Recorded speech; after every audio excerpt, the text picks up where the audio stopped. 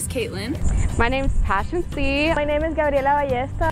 Hi, my name is Emily Gillikin.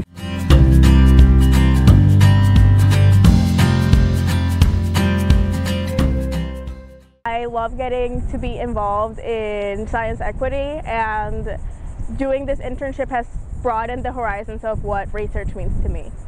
Being able to tell people new things and kind of shock them when I tell them such things. So taking people on field trips and pointing things out to them that they didn't know, or something that they think they knew and it's wrong, that might be my favorite thing. Definitely going and excavating oysters with Justin. I got stuck like knee deep in the mud, like having to pull myself out and leave my boots in the mud. My favorite experience has been getting to go to all of the different sites and look at all the nature trails to see where the work I'm doing is going to be going. My favorite days are definitely when kids come into the office, or we take kids out on the boat away from the office. Just recently we had a group of third graders, I believe, and we were walking them through the reserve, and there was one in the back who picked up almost everything and asked if she could eat it every single time. And believe it or not, there are things that you can eat on the reserve, so and when I said yes, she got very excited, and that was very fun. I learned some facilitation techniques, and I also learned how to drive a boat, which I think would be very helpful in my future career. I've sharpened my language skills because I've been working on Spanish all throughout the months that I've been here, but also setting up professional partnerships and community outreach has definitely been a big part of my internship.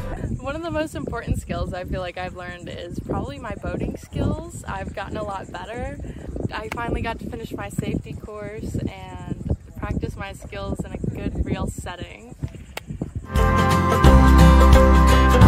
Oh, definitely. This was a once-in-a-lifetime experience. You gotta try it. I would 100% recommend this internship to others. Yes, 100 times yes. Take it all in and try to have a good time while you're doing it. It's hot, but you'll get through it. Be organized.